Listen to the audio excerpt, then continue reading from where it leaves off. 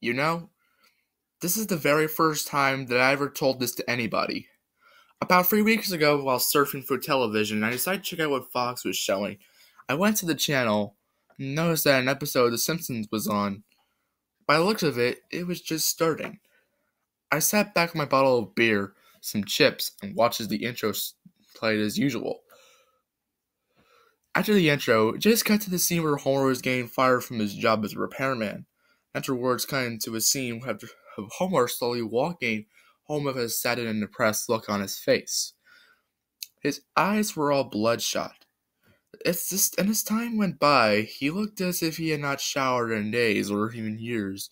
The scene quickly cut to Homer sitting on the couch. Now, the saddened and depressing look on his face being replaced with a look of malice and hate. This scene had no noise or audio, and just had Homer sitting on the couch for about a minute. Before Homer finally got up from the couch and slowly started walking away from the screen, with still nothing being audible,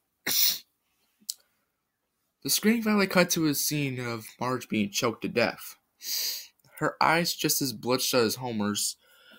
The strangling went on for about a minute before Marge suddenly went limp, as I was incredibly disturbed at this point and wanted to turn off the television, but curiosity got the most of me.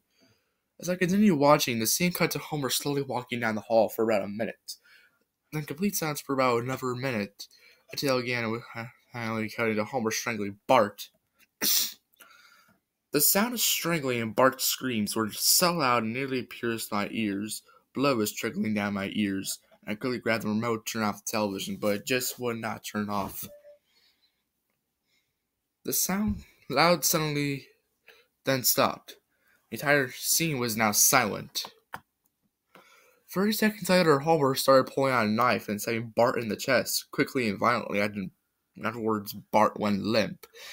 The scene then just went to pure static for 7 minutes straight. So the story blood-curdling screams and stabbing could be heard in all static.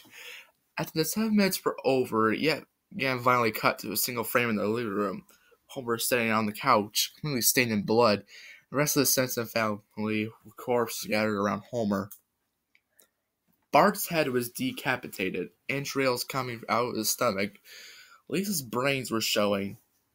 Blood leaking, Marge's left eye was popped out, knife pierced through her heart.